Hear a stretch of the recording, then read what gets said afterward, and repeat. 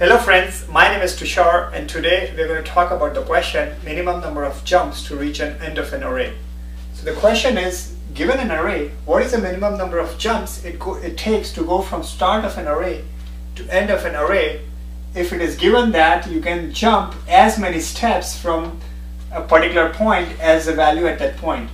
So for this example, from 2 I can jump, from 0 I can jump to 1 and 2 because the value here is 2. From index 1 I can jump 2, 3 and 4 because the value here is 3, and so on. So what is the minimum number of jumps it will take to reach the end? So for this particular use case it will be like I jump 1 step from 0 to 1. From 1 I jump 3 steps to reach 4. From 4 I jump 1 step to reach 5 because the maximum I can jump is 2. And from 4 I jumped 4 steps to reach the 9. From 5 I jumped 4 steps to reach 9. So here it took 4 jumps to reach from 0 to 9. So how do we solve this? Yes, we will use dynamic programming to solve this question. So here I have two different arrays of same length as the original array. This array will keep the number of jumps, and this array will keep the actual jump. All right, let's start from I is this one. When my I is 1 and my j is 0, what I'm checking is, can I reach from j to I? Yes, I can, because from j I can jump 2 steps and I falls in that range.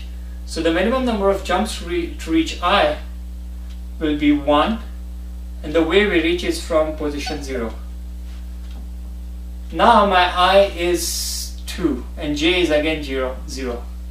So can I reach I from j? Yes, because 0 plus 2 is 2, so this guy is in range. So minimum number of jumps to reach 1 is again 1, and we reach here from 0. Now my j will be 1. Can I reach 1 from 2? Yes, because I can jump 3 steps from 1 and reach and we can reach 2. So what is the minimum number of jumps will be minimum number of jumps to reach j, which is 1, plus 1, which is 2, which is greater than 1. So we do nothing about it. So now my I is 3 and my j is 0. Can I reach 3 from 0? No, because 2 from 0 you can at max jump 2 steps. So this is no good. Can I reach I from 1? Yes, because you can jump 3 steps from here. So the minimum number of steps to reach I will be the minimum number of steps to reach j plus 1, so that's 2. And let's indicate that we are reaching 3 from 1. Alright. Now my j is 2.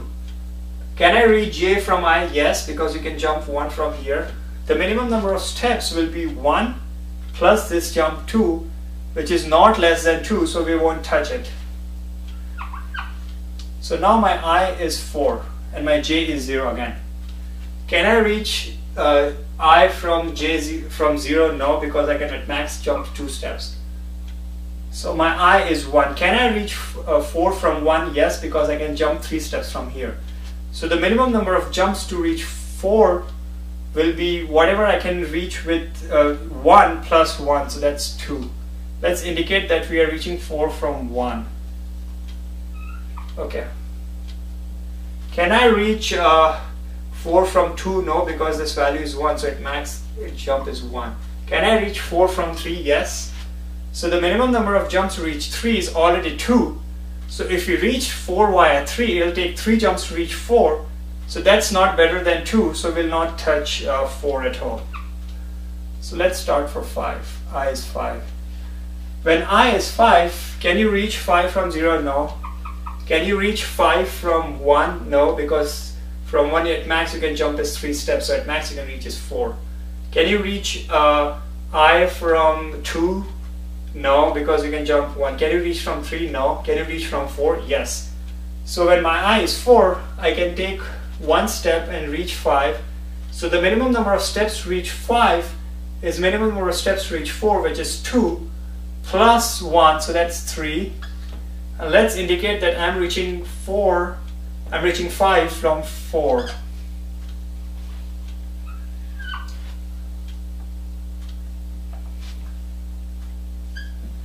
Can I reach 6 from 0? I cannot.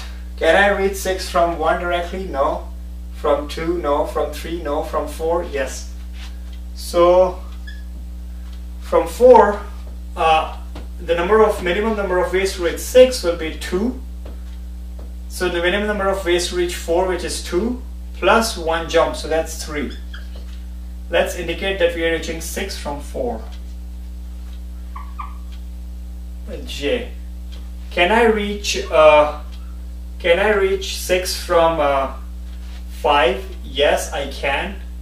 So the minimum number of jumps will be 3 to reach 5 plus 1, 4. So that's not better than 3. So we don't touch it. Let's update I as this guy. Can I reach 7 from 0 directly? No. From 1? No. From 2? No. From 3? No. From 4? No. From 5? Yes. So minimum number of jumps to reach 7 from via 5 will be 4, because it takes 3 to reach 5 and then 1 to jump from 5 to 7. And let's indicate that we're coming here via 5. From 6, again we can reach 7, and minimum number of jumps will be 3 plus 1, 4, which is not better than 4, so we don't touch it. Let's update for I is equal to 8. Can you reach I from 0 directly? No. 1, no. 2, no. 3, no. 4, no. From 5, yes. Minimum number of jumps will be whatever we can reach at 5 plus 1, so 4. And let's indicate we reached here from 5. And from 6, also we can reach 8. Minimum number of jumps again stays 4, so we don't touch it. From 7, we cannot do anything because the value at 7 is 0.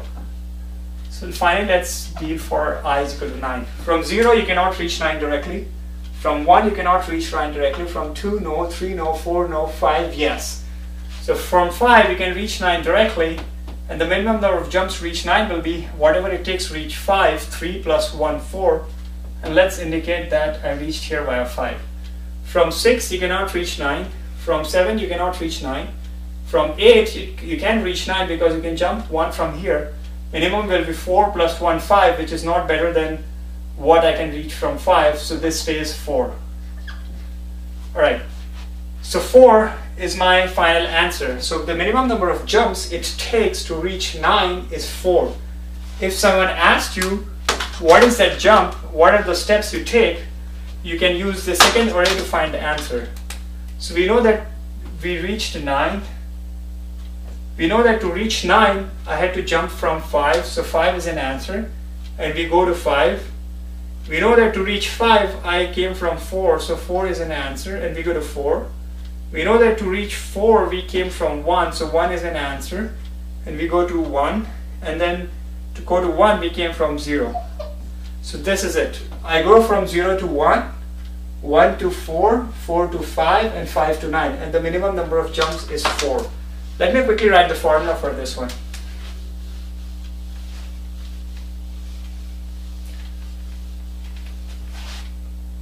If I is less than j plus input of j, then T of I is equal to minimum of what is already in T of I, or T of j plus 1. If you want the full solution for this problem, go to my GitHub link, github.com Mission Peace Interview. If you want to check out similar questions, go to my YouTube channel, youtube.com user Tushar Rai 2525. Thanks for watching this video.